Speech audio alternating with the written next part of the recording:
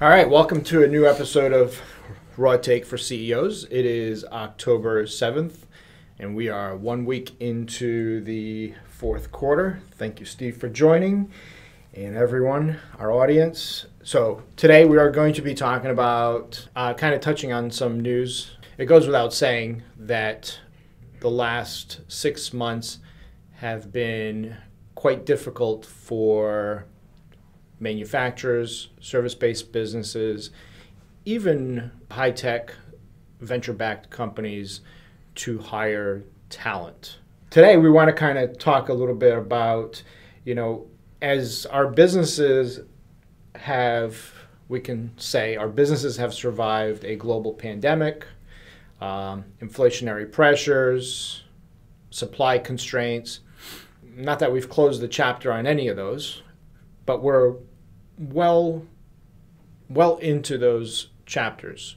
I think we've begun to see is, in what some are coining, the Great Resignation of 2021.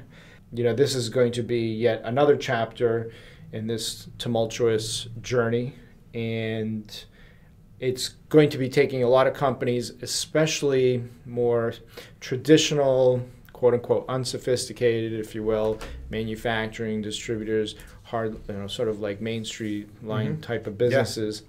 They're going to have a difficult time managing through this resignation.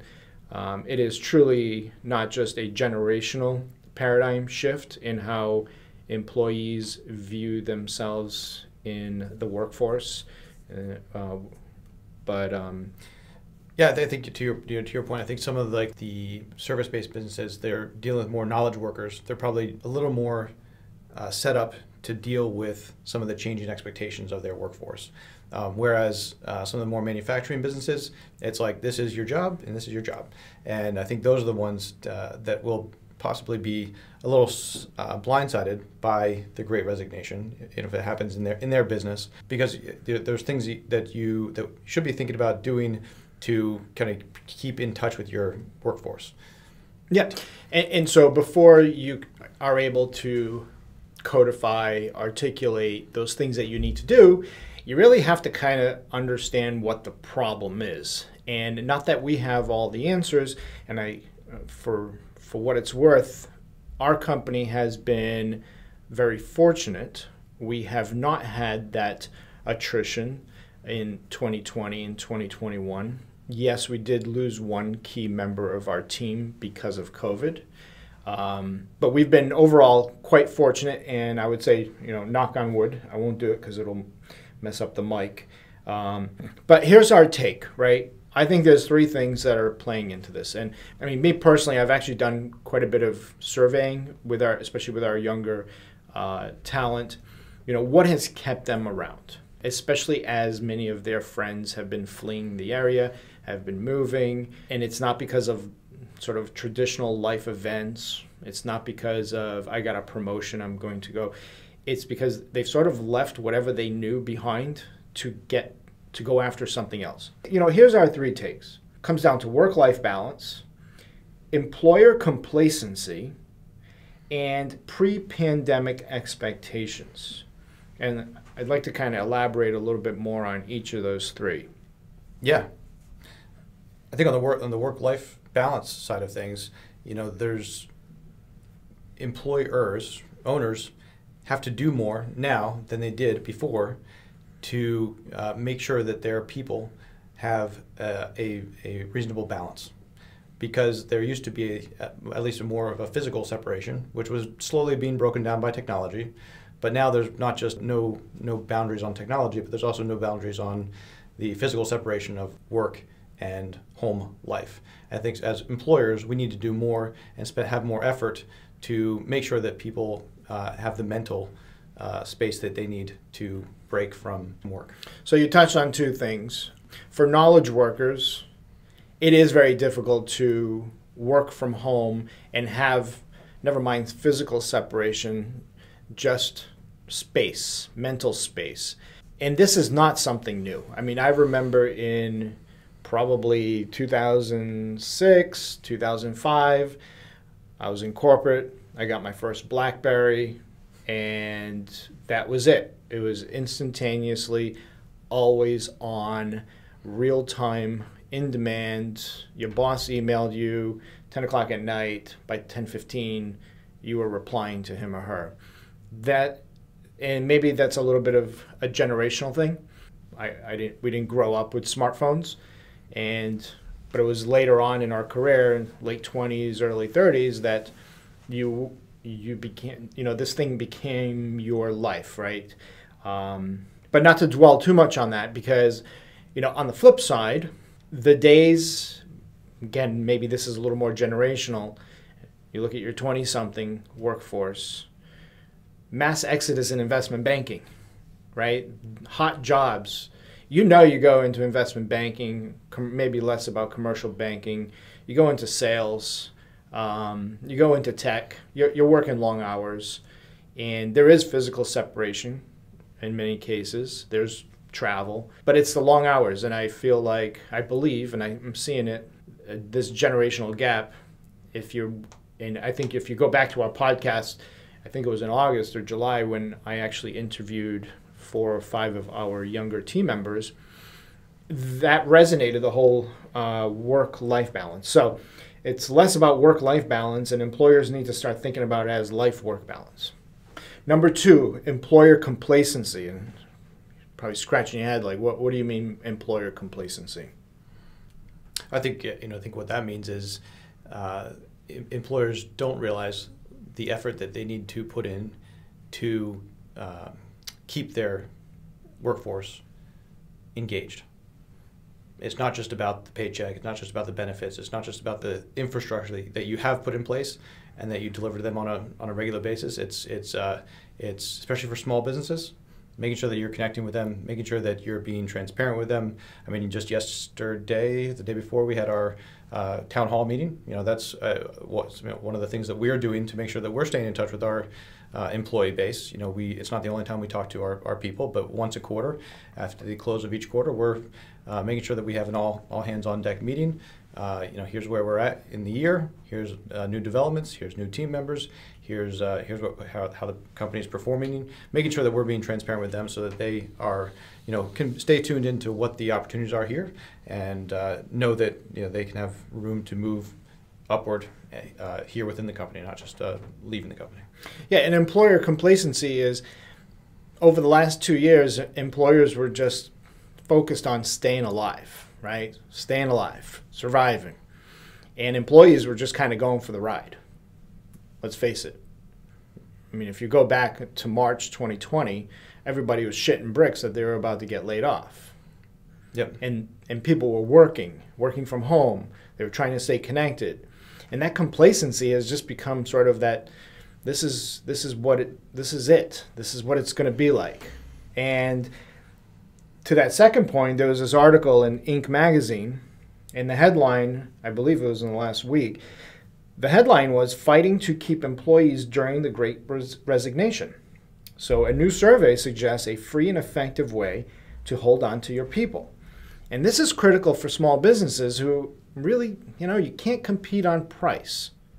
So what else can you compete on? And again, it goes to that level of sophistication. Can you break that mold that you've been in, right? 9 to 5, I'm going to pay you $20 an hour, $30 an hour, $80,000 a year. And the magic ingredient, they say, is career transparency. They go on to say, there's a survey, something like half of all workers are considering quitting their jobs at the moment. This is the Great Resignation, and it has to be the number one issue for every single company. I don't care if you're a small business, I don't care if you're a venture-backed startup, for every single employer.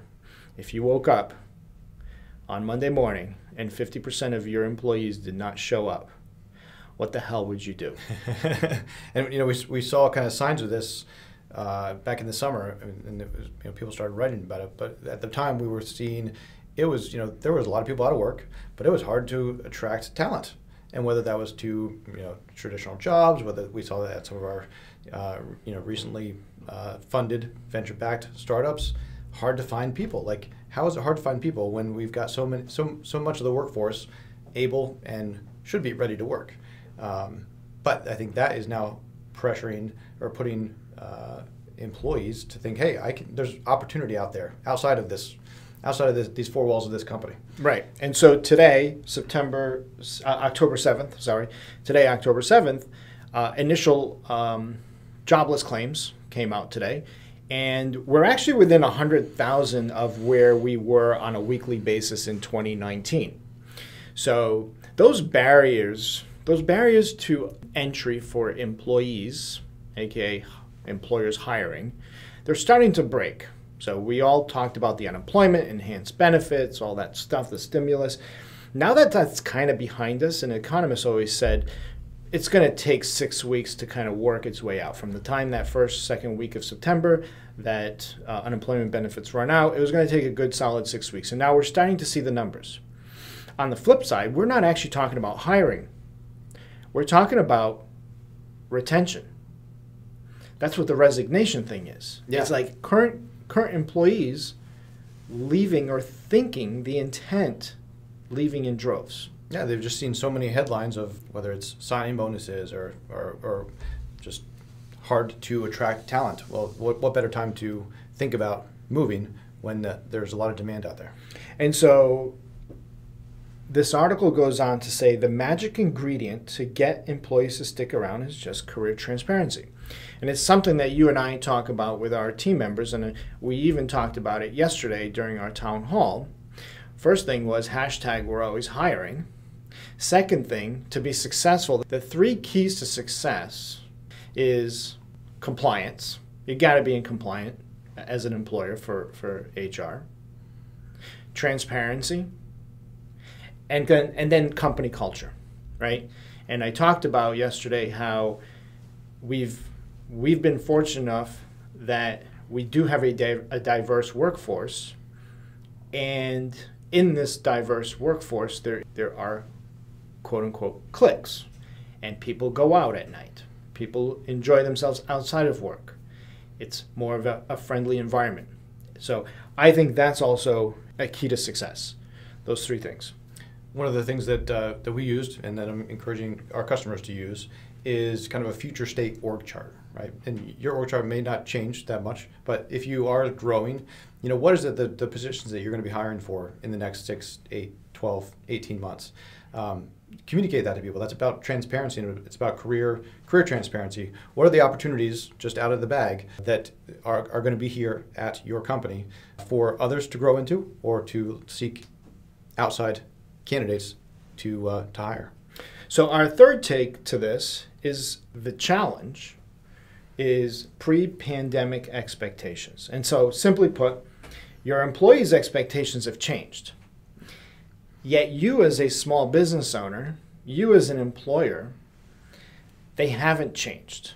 And so we talk about the life-work balance, we talk about employer complacency, and then we talk about pre-pandemic expectations.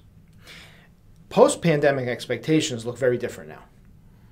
And if you don't embrace this, whether it is remote or hybrid workforce, a tech stack that caters to your employee base, and transparency around career development, career roadmap. What does this mean for me? What value am I actually adding to this thing we call a company? If all I'm doing is just showing up and going through the motions, you're going to end up losing that employee. Well said. I think it's a important thing to think about, especially as we plan for 2022. Because if our current people are not here in 2022, how are you going to keep running your business? And so one last point from this article, from this survey, 38% of Gen Z employees are looking for jobs with greater transparency around the job path, that's your career roadmap, and training and development. Yeah. This is 38% are looking, like they're looking. They're not thinking about it.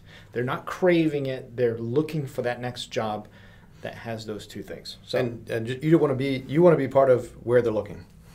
very, very sober. The article goes on to explain some of the whys and best practices. I think you should pick it up, take a look at it. Our newsletter is going to touch on this week also.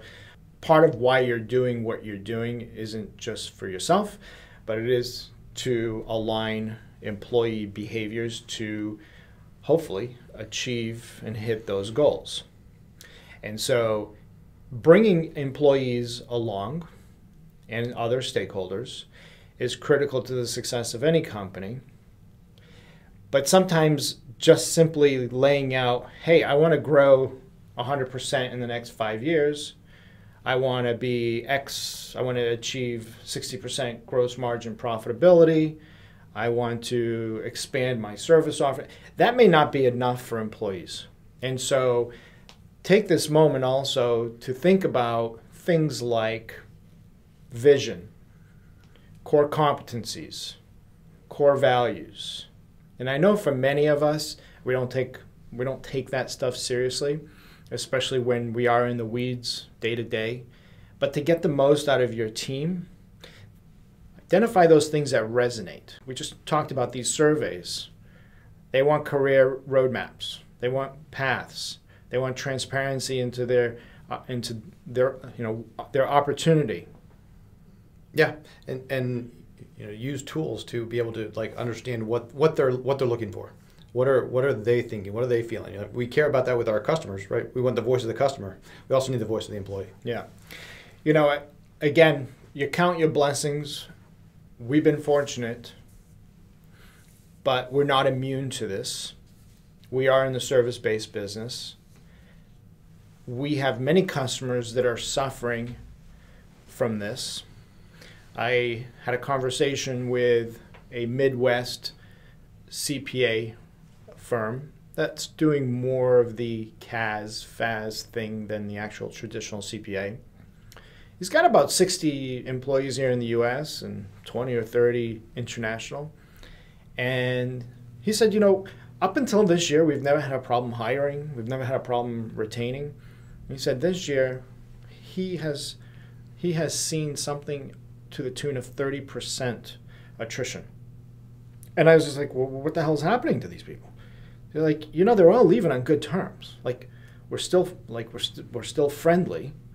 It wasn't because of discipline. It was just because they wanted to go somewhere. And I'm like, but 100% of your workforce is technically remote. Where are they going that they can't continue to work for you?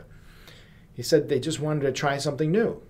Some of them wanted to go work for a startup, a tech company. Some wanted to do this on their own. Yeah, people are they're not physically moving, but they're looking for that to scratch the itch. What else can I do? And it just goes back to we want to make sure that they know that they can explore options at our company, at your company, so that you can keep them engaged and challenged, especially if they're your top performing talent. And I would say if there's one key takeaway from this conversation is stop blaming this shit on the government, stimulus packages, lazy employees, and start reflecting on what you're doing or not doing to limit your exposure to the Great Resignation of 2021. I think that's a great takeaway from today. Cool. And so that's the beginning of Q4. And going into the home stretch, we are in the midst of planning season again. Before you know it, you got your tax planning coming up in November. Start thinking about your annual operating plan because it ties back to your long-range plan. And then, of course, let's not forget about tax planning because you need cash to pay those estimated taxes. And one thing so many people forget about is 1099s. It's not tax planning, but make sure that you got the infrastructure in place that you can actually figure out who you need to send a 1099 to. Because cool. I just saw that we did another one for a customer for last year that they brought to our attention about a month ago. Really? Way too late. So I enjoyed the conversation around the Great Resignation of 2021. I think it's an important topic. It's a topic that we're going to be touching on more and more. I don't think it's. I think this chapter is going to take a few months, if not a year, to kind of play out. You're dealing with people, people, personalities, and I do believe that there is a paradigm shift, even if it's just generational. It's there. It's going to change the groundwork forever. Cool. Thanks, everyone. Have a great week, and we'll see you next week.